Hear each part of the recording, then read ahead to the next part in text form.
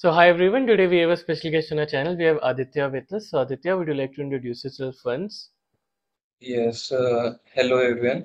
Hello Ashish, thanks for having me here. I am Aditya Santosiris from SSGMC Shiga. I am currently in my final year CSE undergraduate student. Basically, I have experience in software development, machine learning. I am also a SH 2023 grand finale participant, and recently I got a golden opportunity to work as an intern at NRSC Shadnagar, a premier center of ISRO. Mm-hmm. Right. So like you mentioned, he has recently, cracked internship at ISRO, which is a dream of many students, right? So we'll be getting to know the entire journey to cracking ISRO, the interview experience, the process, and his preparation as well. So Aditya, can you start us off with your interview experience of ISRO? Like basically, what was the process like? How did you get the opportunity?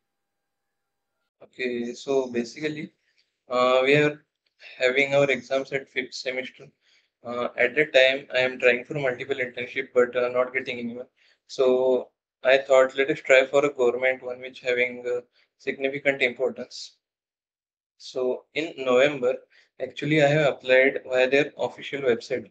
Means NRSC have a website in which they have written all the instructions, means which documents are required, what are the details to be submitted, and on which mail ID we need to submit our application. So by this way, I have submitted the application. In this process, I have needed the top three documents means the LOR means letter of recommendation from the head of the institute. After that, I need my resume, and after that, I need 10th, 12th, and all the semesters mark sheet, which are done till now. Means I was in fifth semester, so results were not declared.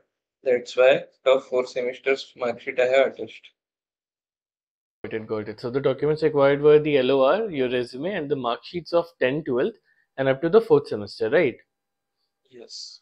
All right. So speaking about the mark sheet, was there any cutoff? You need to have this exact marks to be. Yes, basically, in your graduation year, means while you are doing your graduation from any UGC recognized college, there should be minimum 60% score or minimum 6.32 CGPA. Above that, you are eligible for this internship, and your CV and resume matters more. Got it. So can you tell us about your resume? Like, what do you think was there that made you get shortlisted? Yes, actually, my CGPA was not that much good. It was approx 7.5 nearly, but I was shortlisted due to my resume mainly because I have done much better projects than what we can say. Many people do wrapper-like projects, but I have tried many things from scratch. Uh, just like satellite image classification, I have used their multiple layer classification. Just like I have implemented CNN, but not just pre-trained CNN. I have designed my separate 10 layers in that CNN, like that things. So that was the project that you had in your resume, satellite image classification, and the other based on CNN that you had And made, right? another projects like time series forecasting projects Huh. for stock price prediction, and another basic mobile app development projects. Nice. All right. So after you got shortlisted, were there any interviews after that, or how did it go after that? Yes, basically, there is an interview, but that is not like a formal interview. It is a telephonic interview type thing. Means I have applied in November 2024. Then in December 2024, I have taken a follow by call that office department office number. When I called that department office, they received the call. There is a scientist in the student project interface division. They received your call. After receiving your call, uh, I told that I want to take a follow up. So they asked for my application mail ID. I told them the mail ID. They found my mail. They saw my resume, and immediately they asked some questions. Means it was follow-up call was converted into the short interview. Like that means they asked some questions on my resume, some questions on the projects that are in the resume, and after that, finally they asked, "Why did you want to join ISRO as an intern?" Then I told that I like to contribute in the space, in India's space sector, etc. And Then after some time, after ending the call, I received the approval letter. Got it, got it. And that was it, right? After that, you had gotten inducted into the project that you were a. Yes, no, that was not it actually. After receiving the approval letter, you need to send a confirmation mail within 7 days with some documents and bona fide.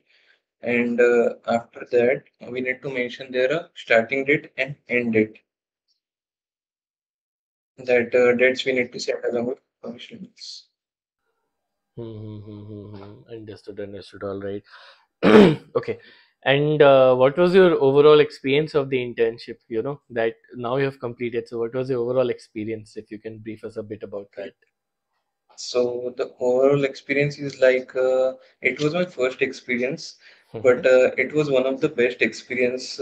Means we can say I have much I will have much experiences in the future, but I will say it was the best experience because I can tell you about my day one. On day one, I go to everything that security checks, etc., leaving my laptops in the lockers, etc. I Hmm. go at day one. After allocating my project. Hmm. I go into the my mentor's cabin. Hmm. One thing they ask me, anyone expects what your boss asks you on day one. Ki, what are you? I mean, it's what you have worked on previously, like that things. But Hmm. first thing my mentor asks me, what do you want? Tea or coffee? Nice. That means it was nearly a tea break there, 10:30 a.m. Yeah. So he asked about it. After that, we take tea. We go to means go outside of cabin. We are just roam and then discussing things about my previous experiences. Okay. So after that, they allotted me different projects, mean different tasks. Means they want to explore. Means what things I like or what things can I work. So much learning things, web development things like, and they asked which projects are you want to work because they have two projects at that time. So I told that I want to work in machine learning or GenAI.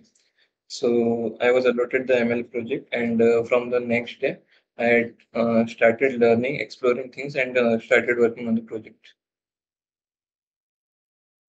And like you said, that you called, and like you called this a golden opportunity. I really believe if someone is in college right now and they want to work on some trendy technologies, getting a ISO internship is pretty good. Not only for your learning, but you also get that tag of ISO, right? That will help you in your further career as well.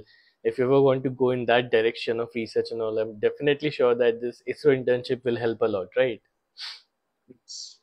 All right. Actually, it was for me like a dream come true.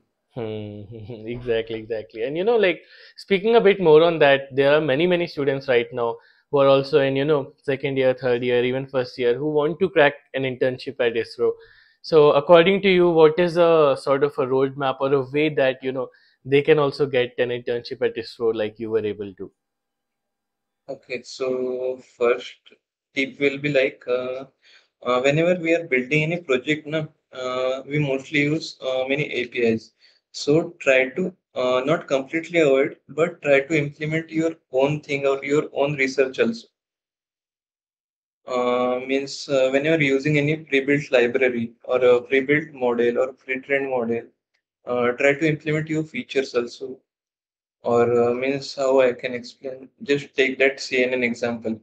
Uh, that CNN was pre-built but pre-trained, but I have trained it by customizing its layers.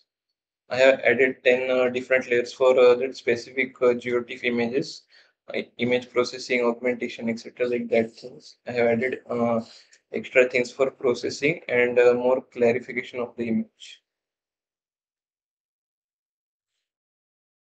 And another thing is like that means focus on building projects.